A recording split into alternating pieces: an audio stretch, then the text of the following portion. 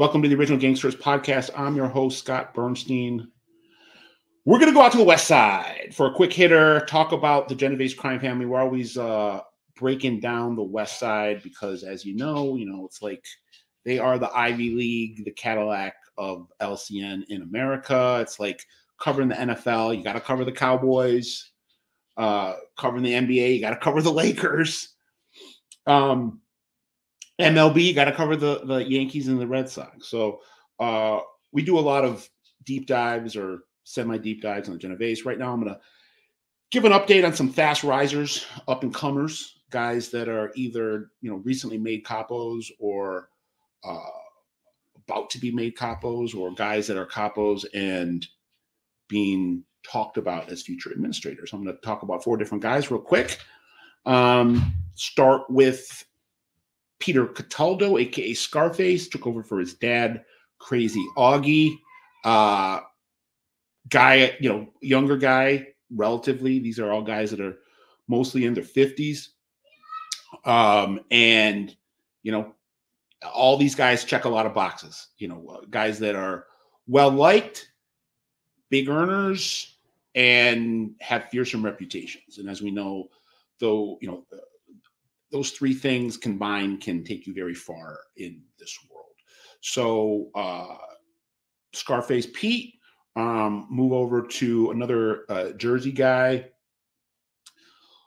Lodi Pete LeConte, is a guy that expert in sanitation racketeering, comes from New Jersey. Not sure if he's a capo yet, but there is talk that he's in line for a bump up.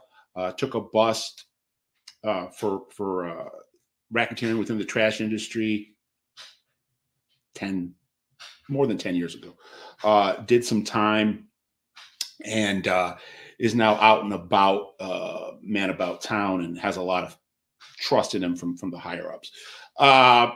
Moving on, a guy with a reputation that precedes him almost anywhere he goes. Salvatore Larca Jr., a.k.a. Sally K.O. You see him here with Armand Asante. Don't believe he's a capo yet either, or if he is, it's pretty fresh. But he's another guy that is being, I don't want to say fast-tracked to capo, but a guy that will be a skipper soon. This guy, is somebody that, when you hear his name, a lot of people start to kind of shake in their boots. But people that know him really love him. He's got a lot of hardcore loyalists and say he's a sweetheart when he's not mad. So Sally K.O. is a guy to keep an eye out. And then finally, let's talk about, the guy that's probably the next new administrator in the Genovese, from what I'm hearing, Hippie Zanfordino. A guy that's loved by the big guy, Barney, loved by who I'm told is the heir apparent, Ralphie, the Undertaker, Balsamo. He's a guy that was promoted to capo at some point in the last couple of years. And I'm told he'll probably be slotting into a street boss position, possibly when Danny Pagano phases out. He's getting older.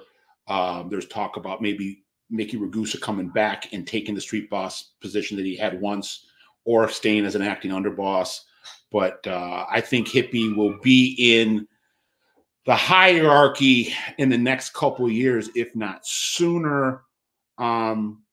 This is a dude that knows how to make money. He's very well connected across New York City's 5 families. He is a guy that Barney and the Chin and Benny Megano, Benny Eggs, used to, utilize as a gopher and as a guy that was very trusted to deliver messages from, different crime families. 2 different crime families from New York, and he was somebody that was known to have at one point drove for Benny Eggs, the Chin's underboss. So look for him to be making some waves in the pecking order very soon. Scott Burnstein, OG Pod. Please spread the word, share, subscribe, or subscribe, same thing. Subscribe, like, spread the word. All the latest I can't speak. Latest breaking news in organized crime here and on our companion website, The Gangster Report. Scott Burnstein, OG Pod.